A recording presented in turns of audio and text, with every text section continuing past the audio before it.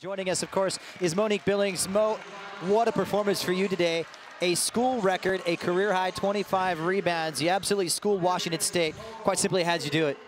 Well, thank you so much. And our team focus for this weekend was just to fight and just to give it all that we have and to play until we're emptied, as Coach Corey would say. And so that was just my focus as well as the team.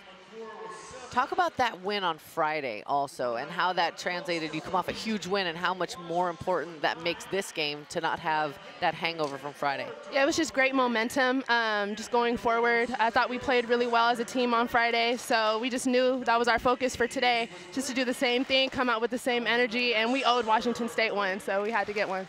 Talk about how much fun it is to play with Kennedy Burke. You guys look like you are like sharing the same brain. I love playing with Kennedy. She's just a freak of nature out there. She goes for these rebounds. I'm like, dang, how'd she get that? And just running down court, all that. I'm just really happy for her and really proud of her progress. Mo, let's look at this. And you just mentioned it a moment ago. That loss up in Pullman back in January, how much of a source of motivation was that for you guys today?